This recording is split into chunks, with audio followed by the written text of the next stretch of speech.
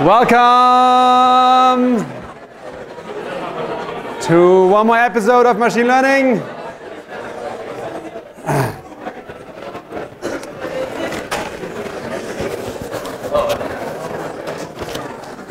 All right, please put your laptops away or close them. Okay, hope you had a great spring break. So a few things I want to go over. So we had the survey, and I was really interested in what should I change? Was there anything obvious to change? So turns out it's a little tricky. There were some concrete recommendations, but for most things actually, most things looked pretty good. The biggest complaint was actually vocarium. I took all the vocarium feedback and sent it to vocarium. Some of it was pretty harsh, but I did not edit it. But a lot of it actually got fixed. So we're working very hard. I mean, they are in particular very, very interested in making this work for us. So a lot of people also wrote like vocarium was really terrible, and now it's okay. And the majority of you actually would say we should use it again next year. So that's encouraging. In terms of most other things, it seems reasonably okay. So the workload is okay. And there's a few people who basically say this is a lot of work, but there's, and this is typical for, I guess, these questions. What I'm looking for is it really lopsided, right? So in this case, basically, I have actually more people who say it's amongst the lowest amount of workload than there's people who say it's the highest amount of workload. So I feel like, obviously with 350 people, I can't, satisfy everybody. It seems the workload is roughly all right. Well, if I would change it, then I would basically upside one group or the other. Most people actually claim they go to class all the time, which is surprising, given that we have more people in the class than there's seats in this room. And there's many empty seats every time. This is just a question to see if you're honest, actually. And overall, I think things seem pretty good. So a few things, I guess here you can see the worst part is always vocarium. So I passed all that stuff on. I'm not a huge fan of the material. Well, there's little I can do. Then what would people want to cover? Everybody wants to have deep learning. So there will be deep learning. Don't worry. There will be deep learning. And examples. A few concrete things. There weren't many things that I could really change immediately that I saw. One thing is post the grades on CMS for the different projects. So we've done that right away. The other thing is make the homeworks more connected to the class we're trying to do this. I guess there are some people grumbling about TA, some TAs not being prepared, so I will talk to them about this. And then other than that, some people say the class is way too fast, but then there's also a lot of people who say the class is way too slow. So I don't know how to do that one. Okay, and then I guess some of the math derivations are very dry. I'm trying really hard to make it entertaining. I agree it's dry. But there's not, I don't really know how to, that's just the nature of mathematics. One person said, none of the algorithms are really intelligent. I like that one. Computers are just not intelligent. Actually, I'm not even sure if humans are intelligent. It's just the way it is in some sense. Like the media sometimes makes it look like machine learning is, is close to becoming conscious or something. No, right? Like these are really just, the way machine learning works is you have a training data set and then a test set. In some sense, you try to see how similar is that to stuff that you've seen in the training set, right? And that's how all of these algorithms work. Okay, good. But otherwise, most people seem reasonably content, so I'm glad about this. And thanks for participating in the feedback. One thing I quickly want to look at the last project, actually the second to last project, the ERM project, and look at the leaderboard. And maybe give those people who are leading a small chance to say what they did. So, number one is Storm in Paris. Storm in Paris, is that right? Where is Storm in Paris? Okay, can you maybe give a brief explanation what you did to get such a high score? I guess actually the 3 with equivalent class, but yeah. You consider bigrams, right?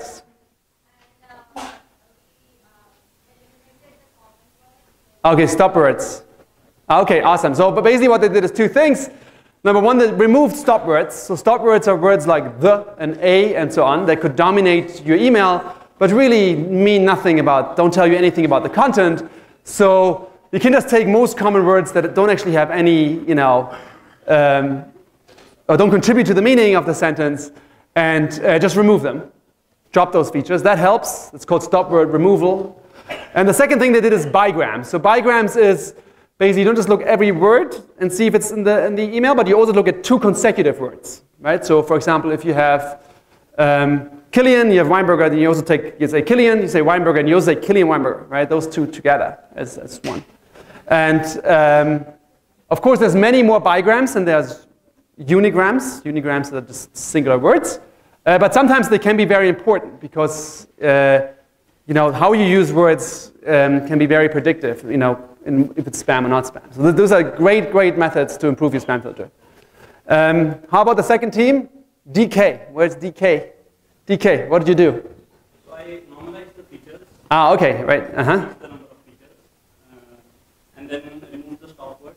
Ah, okay, same. Yeah, and that's about it. And include the bigrams as well. I see. Okay, good. So I guess you didn't do normalization, did you? So I guess normalization didn't help much, I guess, in this case. But I increased the feature and it increased the accuracy for me. Oh, interesting. Maybe you had a different stop word list. So he did the same things that the other team did, and he did one more thing. He took the vector at the end and normalized it. And so can anyone tell me why that may be a good idea to do? Like normalizing basically is you divide every entry by you basically have word counts, right? You divide by the total number of words in the text document. Why is that a good idea? Well, you can tell us. Yeah, so the explanation was overflowing for me. The logistic regression explanation was overflowing if I didn't normalize those features. Oh, I see. It was just a technical reason. Okay, good. So he just did it because otherwise the code would crash. But turns out there's a very good reason to do this. And that's because, if you have a long email or a short email, right, that really, probably is not that indicative if it's one class or the other. So if you just divide by the number of words, then actually, your feature vector becomes invariant to the length of the email, right? So it's not that, it's probably not the case that longer emails are more likely to be spam or not spam or something, right? Maybe it is, but that's one rationale, why you may want to do this. Certainly for example, if you classify news articles, right, by category, if there's a sport article or a politics article, right, the length really is just dictated by the newspaper, how much space they have. So you would always divide by the total number of words because the length has nothing to do with the class of the document.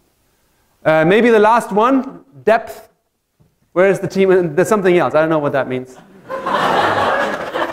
Someone can read it. I hope it's nothing dirty. Okay. Can someone tell me what that team and depth, are they here? I guess they are skipping lecture. All right, so maybe that's the next team.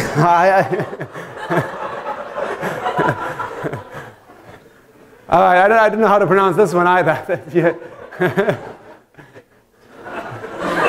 Can anyone tell me? Can anyone at least say what this team is called, that I can call them out? Who speaks the language? I don't even know what language it is. I guess it's Mandarin. How about Steve Nash and Carl Sagan?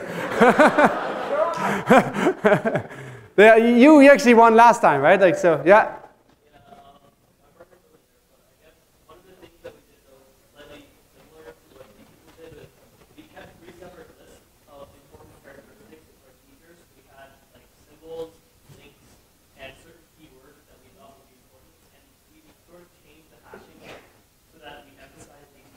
Ah, interesting. Okay, I see.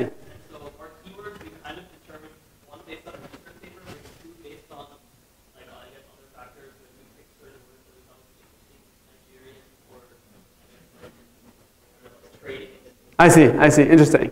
So I guess what they did is they basically picked special words that they thought was very predictive, or certain symbols of spam versus not spam, and then they actually hashed them differently so that they don't collide with the other words. And so give those words a little bit of an edge, right? So that's certainly very reasonable. Cool, very, very nice. The one thing I guess so by the way, one thing I really like is that these methods that you guys discovered are actually the typical methods that spam filters use. So if you, for example, take your Gmail or Hotmail or whatever spam filter, right, they use exactly these things. They remove stop words.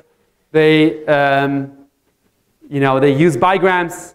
One thing they even do is use, skipgrams. So skipgrams are actually, you take any two words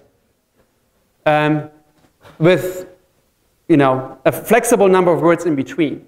So, so for example, you say, like the way you could encode it is word 1 and then star, star, star, but star, star, star could be anything, and then word 2. And you basically, whenever you see that pattern, you increase a counter. And the reason that's very indicative to that's good to capture spam is because spam emails are actually generated with templates. So the way spam emails work actually is, I don't know, well, maybe I spent 2 minutes explaining how spam works. So spammers, typically what they do is they infiltrate botnets. So there is, botnets are basically infected computers. People use, download stuff on their computer. And so their computer gets infected. And then what the spot botnet does is basically, it doesn't show the user ever that anything is wrong. What instead it does is a little program that basically communicates back to the botnet owner. And the botnet owner can now use this computer to send out spam, right? To send out emails. And so the reason they do this is because they can't send out the spam from one particular message sender, because then that IP address would get locked up and would be blocked. So they have to have many, many different IP addresses. They have many, many computers that send out these spam messages. The other thing they have to do is they have to make sure that the spam messages are all different. Right? So if you would send spam to Gmail, right? Gmail has so many email accounts that if you would send the exact same message 1,000,000 times, right? Well, what all these email providers are doing, they're hashing incoming emails, and they realize, oh, there's the same email already got sent 100,000 times, so we just block it, right? And not only this, they then go retroactively through the email accounts where it was delivered and remove them, right? So you basically wouldn't get through, right? So you can't send the same message, too often. So what they do instead is they create templates of emails where you basically say, here's the message I'm trying to convey, and in between you can basically randomly put in certain sentences. And they make sure there's millions and billions of possible configurations of these emails so that no email is exactly the same. So that's the idea. So, somewhere you basically want to put in sell Viagra cheap or something, right? But what you put in between can always be different, right? To regain strength or to, whatever. Like all sorts of different. Well, I'm not going to go there now, but, the reason, by the way, I keep bringing up Viagra is because when I used to work on spam filtering, and the biggest problem at the time was Viagra spam. So it's not that I'm really interested in Viagra.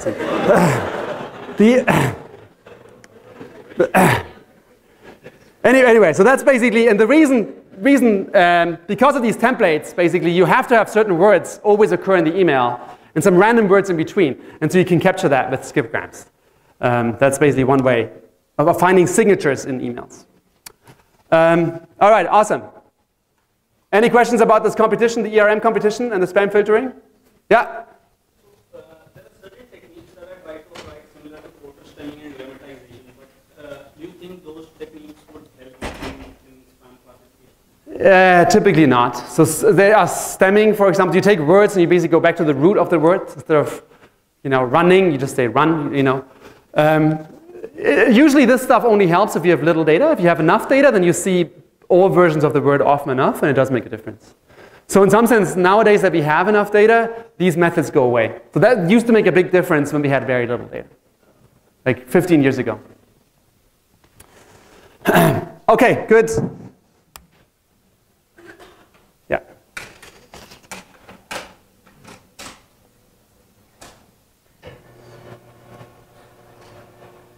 All right, long time ago, before spring break, we talked about kernels.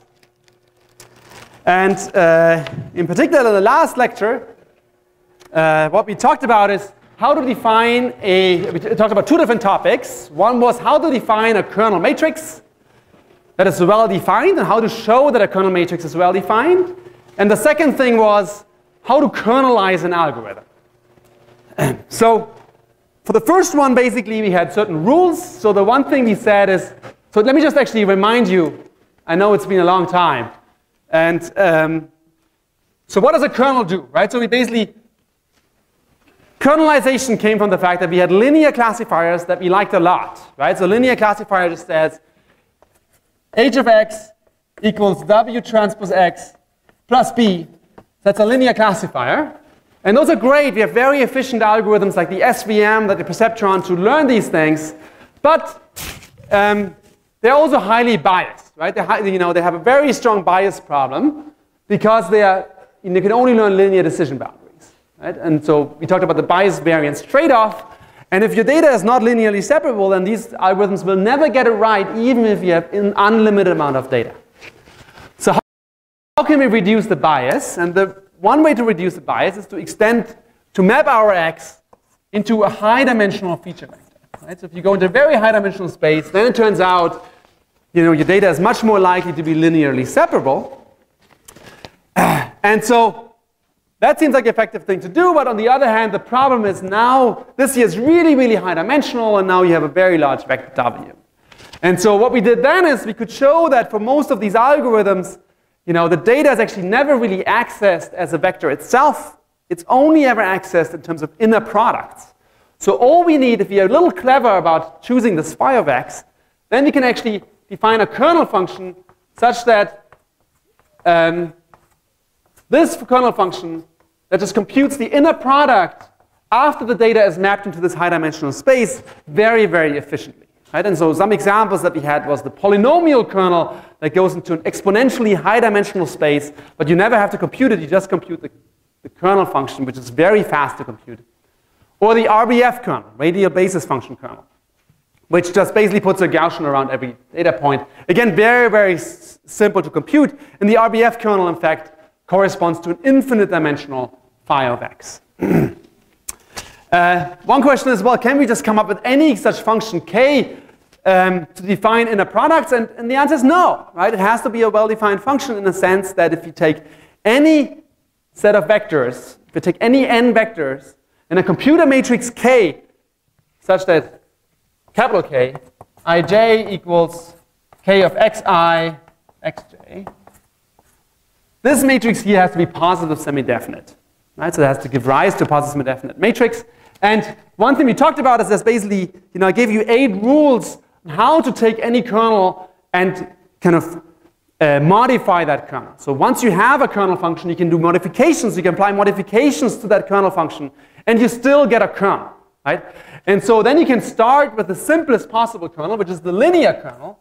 The linear kernel just says, that is x transpose z.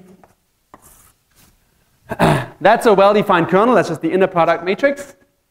And you start from here, and then you basically massage your kernel function around by multiplying, by exponentiating, and so on, until you actually eventually get to the kernel function you want. And one thing we did last lecture is that we showed that the exponential kernel, and we could prove in a few steps, just applying these rules, that starting from the linear kernel, we can basically arrive at the exponential kernel, and we maintain the positive semi-definiteness. So the exponential kernel is provably a well-defined kernel. All right, so that was the first thing we did last lecture. And then the second thing was, okay, now that we have such a kernel function, and so you're free to design your own for whatever application you have. So by the way, one thing I just want to emphasize is one thing that's very powerful about this kernel function is that these don't have to be vectors, right? So these can actually be defined kernels over sets, or it can define kernels over strings. That's in fact what you have to do in the homework. So once you have such a kernel function, how do you now kernelize an algorithm? And so there's basically 2 steps. The first step is you show that your algorithm only accesses inputs in terms of inner products. And the second step is you swap in the inner products for the kernel function. right? And so you have to, when you show that everything is accessed in terms of inner products, you have to show this during training and during testing, right? So in both the inference time and during training time, you can only use inner products. Okay, and then last time we walked through one of the algorithms, and that was kernel regression. And let me just remind you, let me just quickly go through it one more time, because I will continue there today. And that was basically the kernel regression. So let me study you one.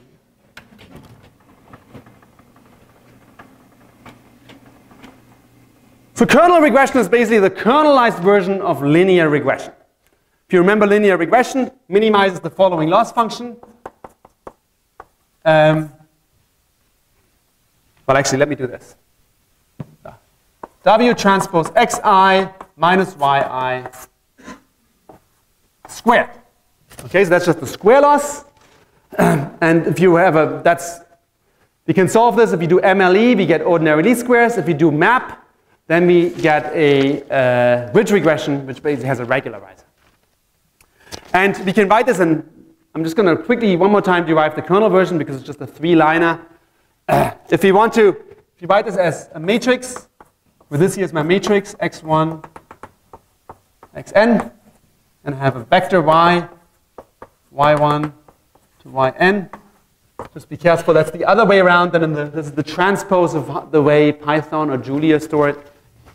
Then we can write this thing here as just minimize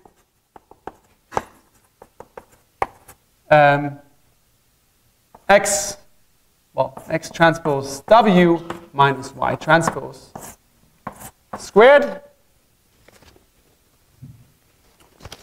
Any questions at this point?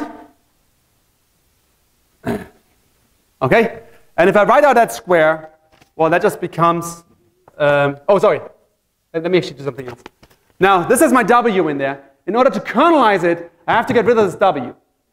And so the proof that we showed earlier is that w actually is a linear combination of my x's. And so what we can write is w equals x times alpha, right? Which is basically saying I sum over all my alpha xi times alpha I. Right, so my w is just a linear combination of all my x's, and you have to show that if you do this, that you're not restricting the number of solutions. And it turns out you don't, because it's just gradient descent, and this is the proof we showed a couple lectures ago. So if you do this, if you plug that in for x, then actually this here becomes x transpose x alpha. So I just, for w, I plug in this term. And now you see x transpose x. What's x transpose x? There's a matrix. Can anyone tell me something about this matrix?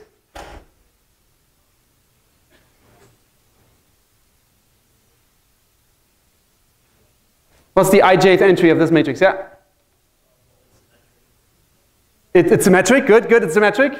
What else is it? Yeah? It's the covariance, almost. It's the inner product matrix, right? So if I take x transpose x, x transpose x, ij equals xi transpose xj.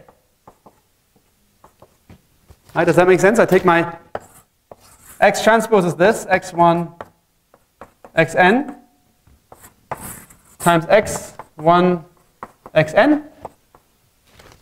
Right, and so the first column of this matrix is the inner product of x1 with everything else, then x2 with everything else, and so on. So ij is xi inner product with xj. Right? So what is this? That's exactly the kernel matrix. Right? That's K.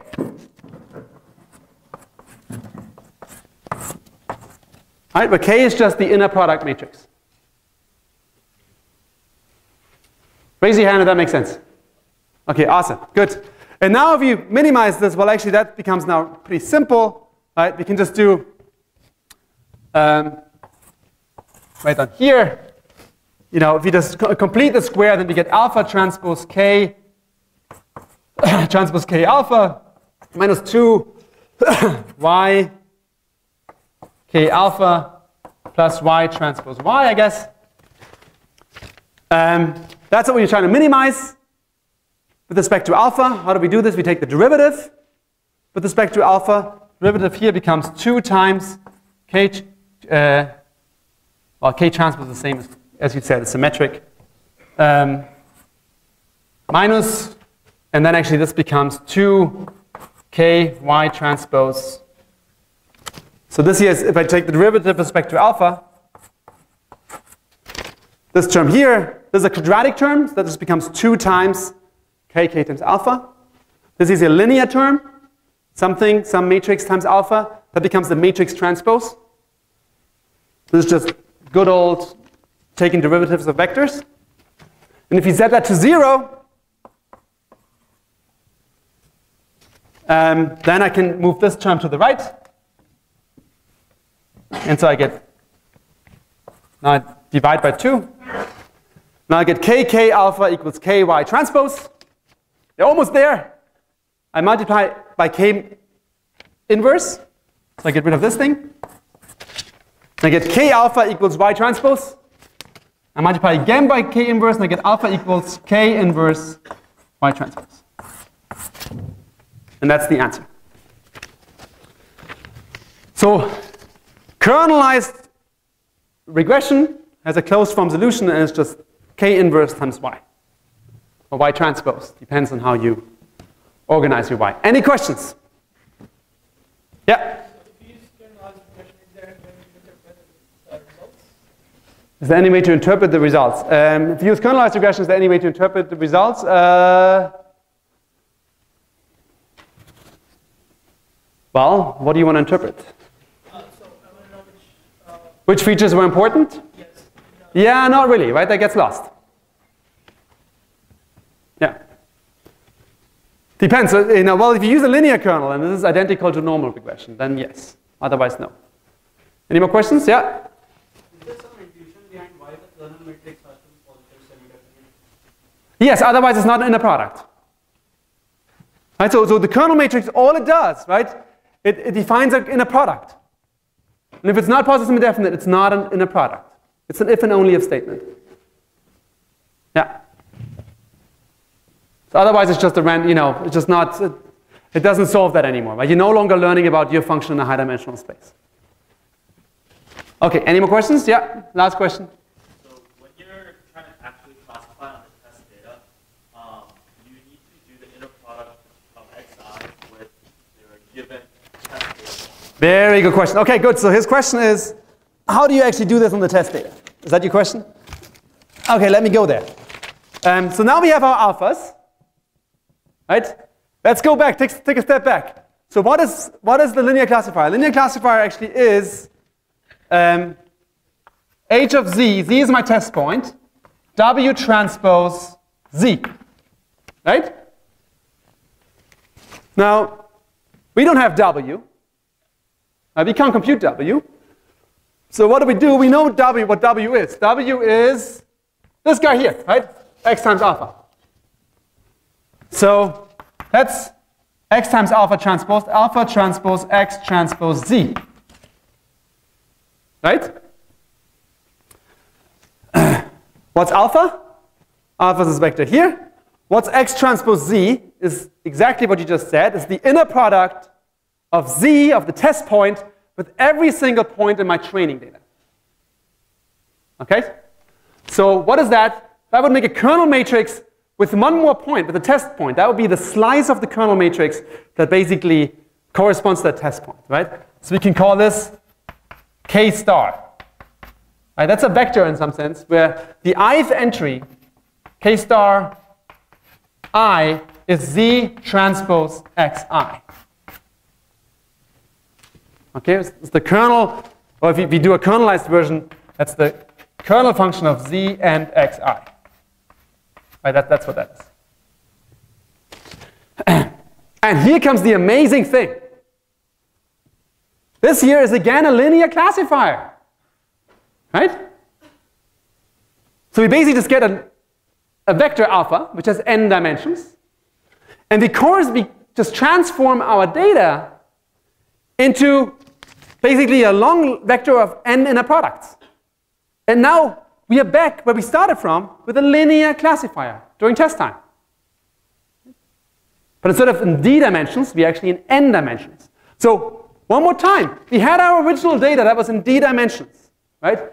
We implicitly mapped it into some ridiculous high dimensional space. You know, x goes to phi of x. We do the whole learning in this ridiculously high dimensional space with millions or infinitely many dimensions. What we get out is actually a classifier that operates in n dimensions. And that's actually not surprising. That makes perfect sense. Why is this? Because in this very high dimensional space, right, I told you W is a linear combination of my n training points. Well, n data points can only span an n-dimensional space, right? So we must lie in an n-dimensional subspace in this infinite dimensional space. And that's exactly what we capture here. So ultimately, for classification, we only need an n-dimensional space. Raise your hand if that makes sense. Okay, here's the question. Is kernel regression parametric, or is it not parametric? I'll give you a minute, discuss it with your neighbor.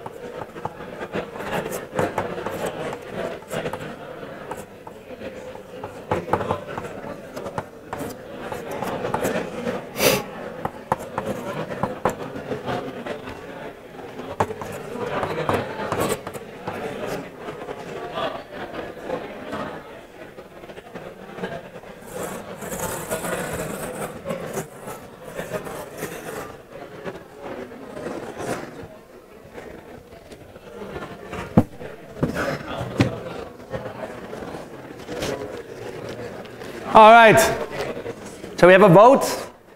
Who says it is parametric? Raise your hand. Who says it's non-parametric?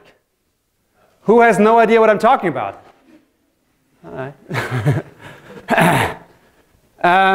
So I guess there was a majority of non-parametric.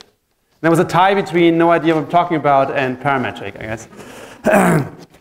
So let me just repeat remind you of what parametric versus non-parametric is. So a parametric algorithm is one that has a fixed size of parameters that you learn during training time, and then you apply during testing time, right? So if you have more data, you don't learn more parameters. A non-parametric algorithm is where the model size grows as you get more training data. So an example was K-nearest neighbor classification.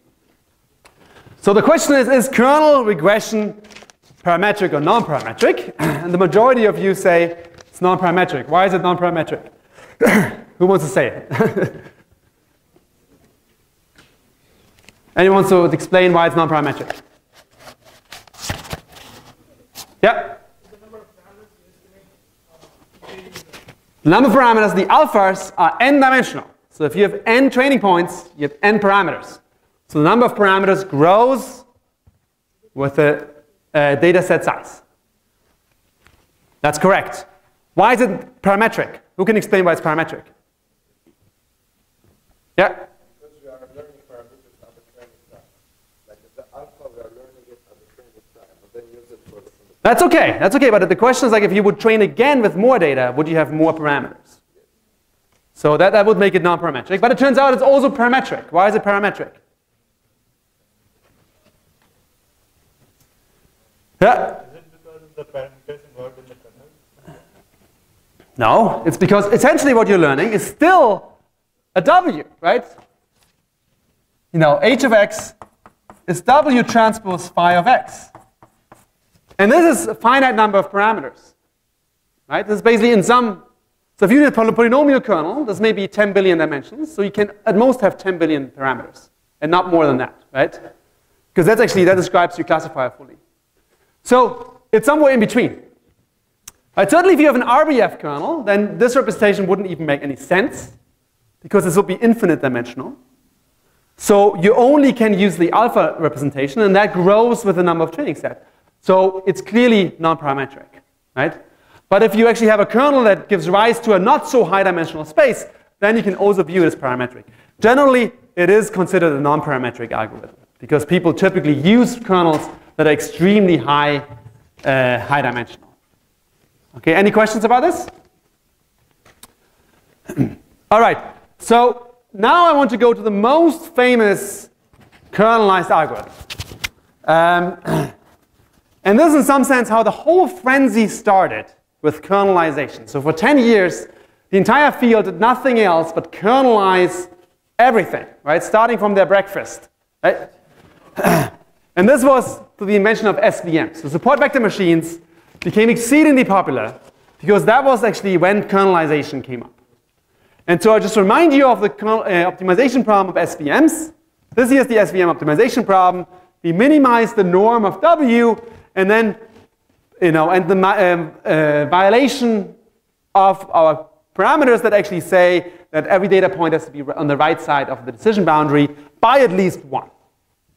Now it turns out you can actually go through this and you can find that this is, you know, everything is just accessed in terms of inner products. But actually it turns out here's a very, very beautiful way of deriving a kernelized version. And that's why people went crazy. Right? It's like, you know, people just saw this and it was so beautiful. They stopped doing everything else, right? They stopped attending their kids and loved ones and just, you know, in pursuit of this beauty. So basically what this is a quadratic program and it's convex. And so I used to, in former classes, when I used to teach this class, I always used to derive it, but I think some people, you know, never really recovered from it. So I stopped doing it, but I'm just going to give you the high-level intuition. So this is a convex problem. And so this here is my problem, you know, for every value of W, I get some function, you know, some objective value. And I'm trying to find this minimum. This is my W star. This is the best possible W. And this is a convex problem. It's a quadratic problem, so we know how to solve it. There's another thing we know about convex problems. If you know a little bit about optimization theory, then you know that this is a primal problem. And so every optimization problem that's convex has a dual problem. A dual problem is somehow like an alternate universe, right? Where everything is reversed. Where everything is upside down. It's like anti-Superman and Superman or something. I think, you know, that's like, so the dual problem is a maximization problem. So it's some other function where we try to maximize a function. And these two problems, because this one is convex, turns out they have exactly the same solution. Right? And this is a good known thing from optimization theory. Right? This must be the case, it's always the case. Right? And the first thing you learn if you take a class in optimization theory is like, given such a problem, how do you derive the dual problem? Right? And it's like a standard ways of steps to get from the primal problem to the dual problem. The dual problem is now a maximization problem where you try to maximize this. And the reason you may want to do this is because sometimes these dual problems can be quite different from the primal problem.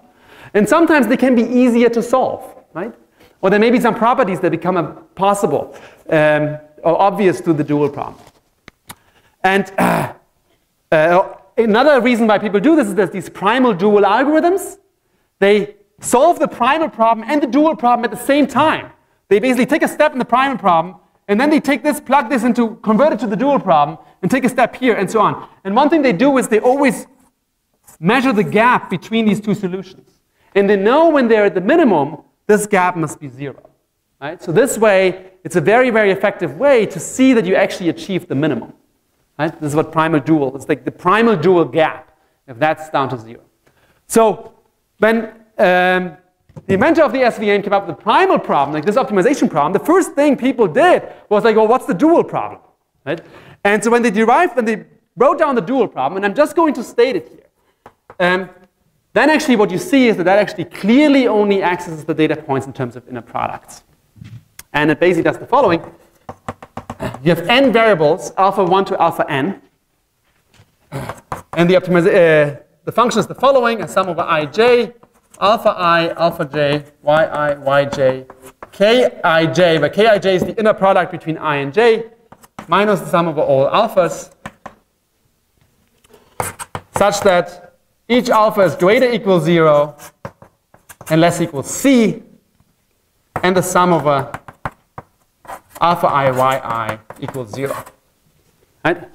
And so here is when people saw that here basically had xi transpose xj, and they realized, wait a second, this only accesses the data points in terms of inner products. Right? It was inescapable. Right? It was so obvious. And so they plugged in these different inner products, and they suddenly realized we get much, much better results. Right? And so that's kind of where the whole kernelization came from. And so actually, by the way, the next project will be for you to implement the primal and the dual of an optimization problem. And one thing you're going to notice is that this, of course, doesn't contain W anymore. And so when people then solve for W, and again, it's not very complicated to derive, but it requires a little bit of optimization theory. And so that's why I'm not doing it anymore, because it seems like a silly prerequisite for this class, if you just need it for one lecture. But if you solve for W, what you get is the following. W equals sum over I equals 1 to n, alpha I, xi.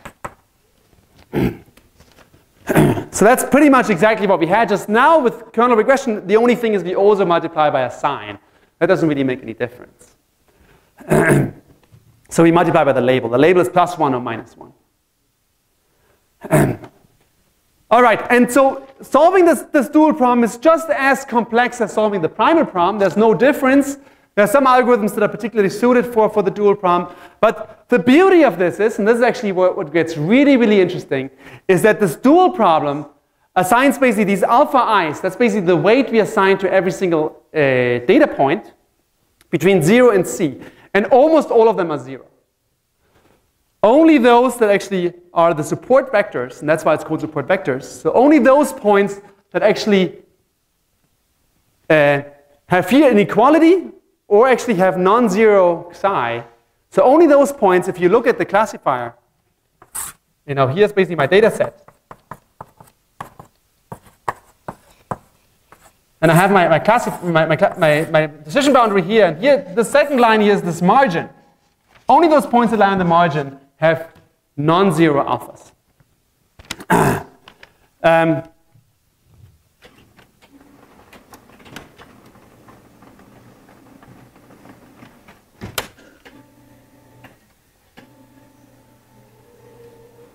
What?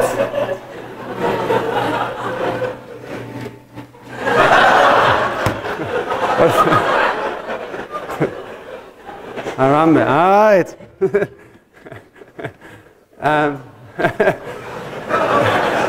I guess not.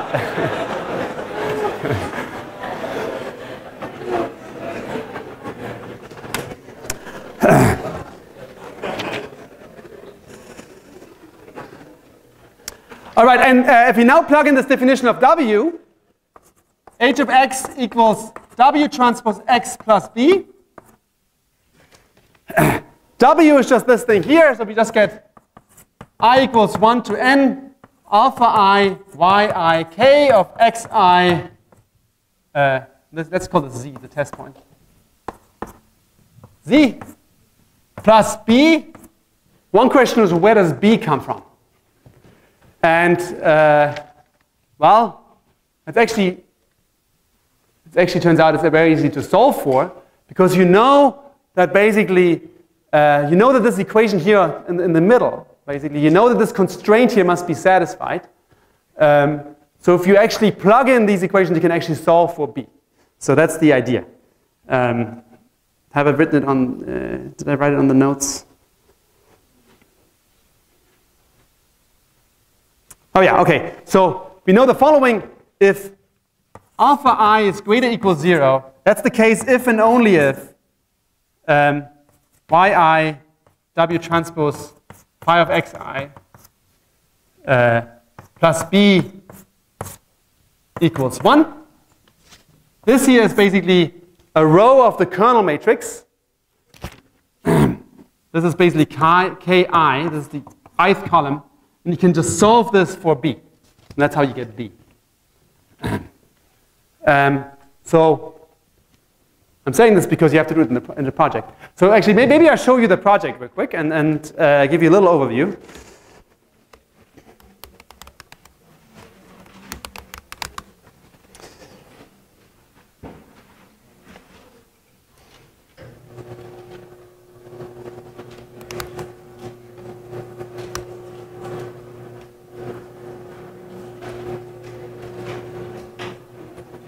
So the project will be pushed out very, very soon. It's already done. We're always testing it before and on some set of testing students just to make sure everything runs smoothly.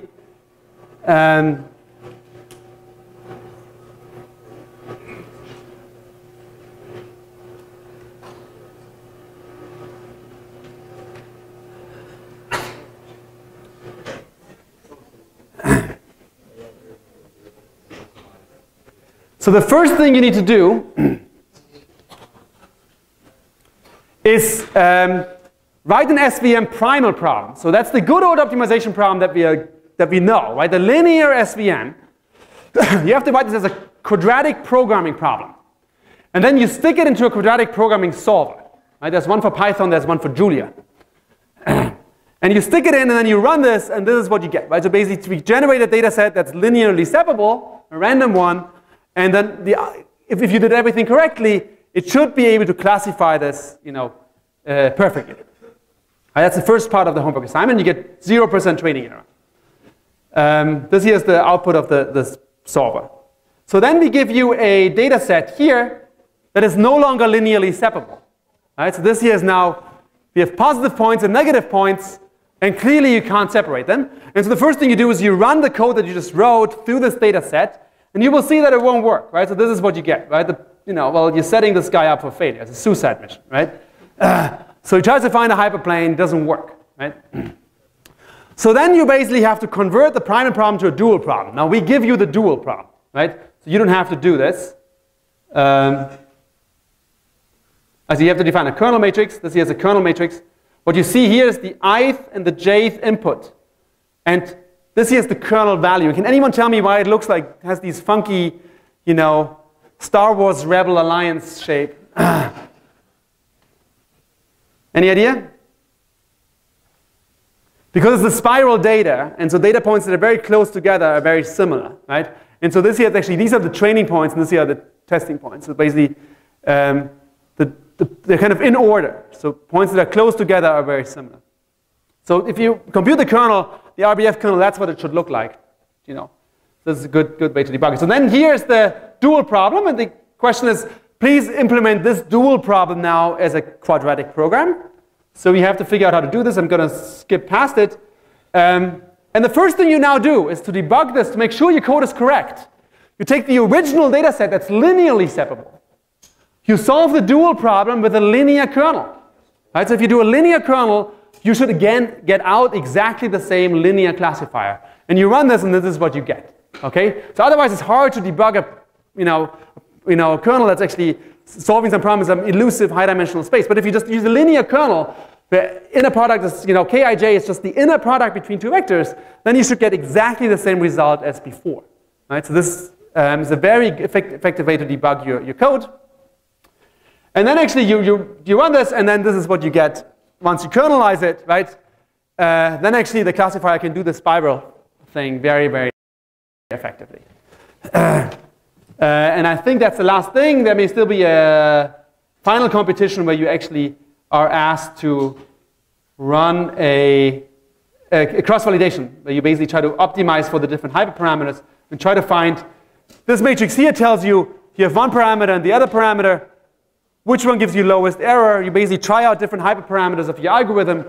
And so here red means high error, blue means low error. This is a way to find the right settings for your SVM algorithm. All right, see you all on Wednesday.